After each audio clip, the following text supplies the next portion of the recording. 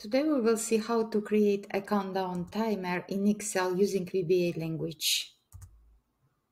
We will see how to start countdown timer, how can stop it, and how we can reset it. Interested? Let's jump in.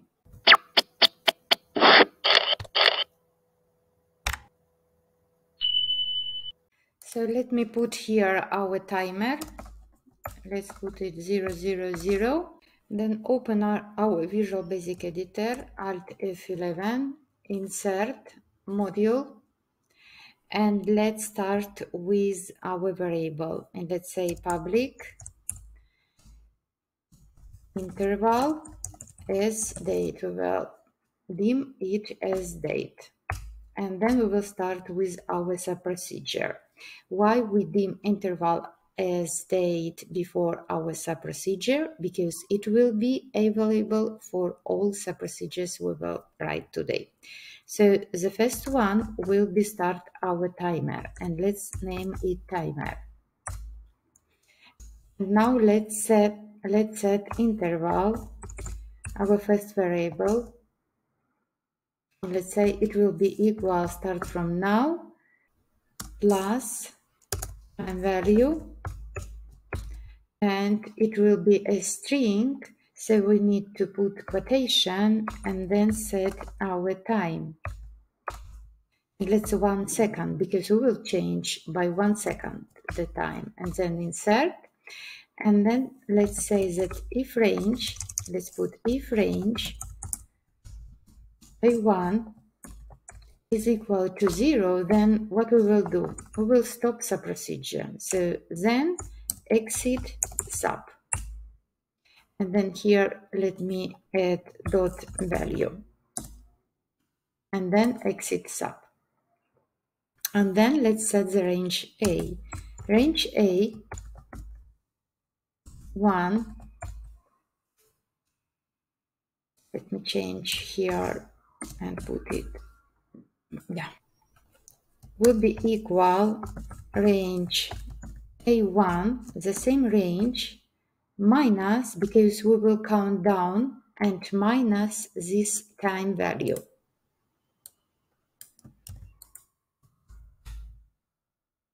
And then we will start with our application. So we will put Application.Ontime. We'll use this one. And then earliest time will be interval.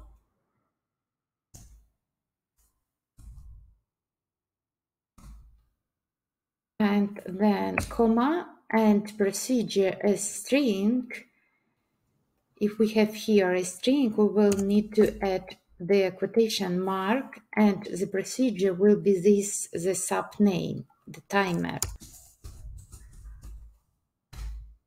And that's all. We finish the first subprocedure. And the next subprocedure will be reset, right? So let's put reset. We will set our range. A1 will be equal time value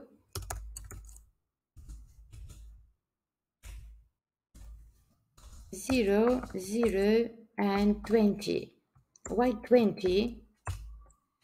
Because we will start to count from 20 seconds down. If we will start from 5 minutes or 40 seconds or whatever, all you need is to change this value. So we finish with the second subprocedure. And now we will move and we'll start with the last subprocedure, and it will be stop. And put stop timer.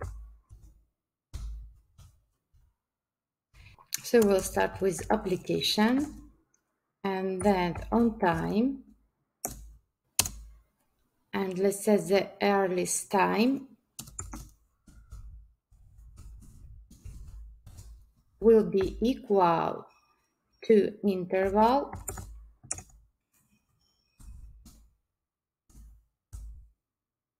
and then the next one is procedure will be equal as string, so open quotation mark and put the timer, is our procedure this sub, right? And then comma, latest time we will skip, and the next one schedule we will do it. And let's say that schedule will be equal to false. And that's all.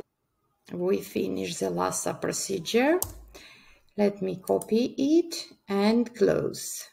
And now we will add here 3 buttons and assign a macro to them. So let's start. We will go to developer. If you do not have developer tab, all you need is to go to file, scroll down, options, customize ribbon, main tabs, scroll down, click on developer and then OK. And it will be appeared here.